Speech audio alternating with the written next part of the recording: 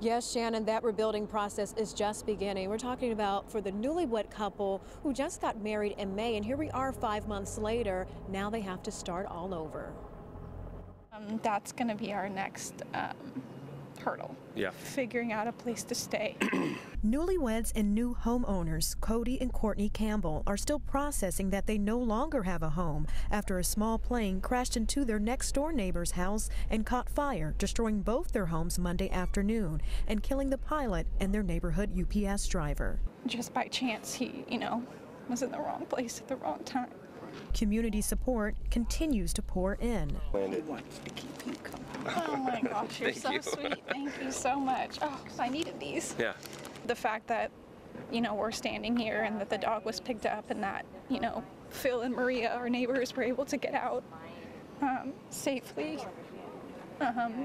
A long recovery, obviously, ahead for them as well. But both Cody and Courtney were at their hospitality jobs. Courtney's mom picked up their dog in the morning, but that wasn't the case for Phil and Maria. Both retired and inside their home when the plane hit. They were watching TV and, the plane hit the front of the house, and next thing you know, it fireballed through the window that they were sitting in front of. James Slaff-Gruel says he's grateful for the Santee neighbors who pulled his parents out of their burning home. There's somebody back there! These people just risked everything for people they don't know. As both Phil and Maria recover from their second and third degree burns on their bodies, James says his mom is heartbroken. They were unable to save their dog, Roxy. My mom and Phil processed the fact that Roxy is no longer with them. She tried to go back into a burning building to get her dog. Now dealing with insurance, both couples plan to rebuild their Santee homes. 12 to 18 months before anything permanent is either rebuilt or we find another home or whatever that looks like.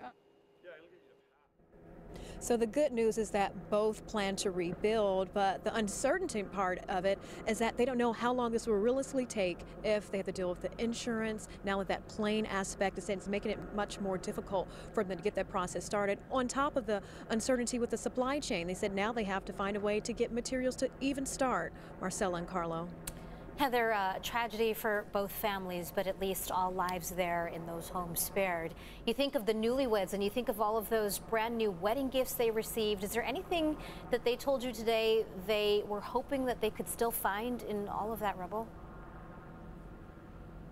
Since they were just married, the husband says so now he's just been wearing a rubber silicone band. He did have his wedding ring inside their home. They're hoping whenever they're allowed to really go back in and dig that they may be able to find it.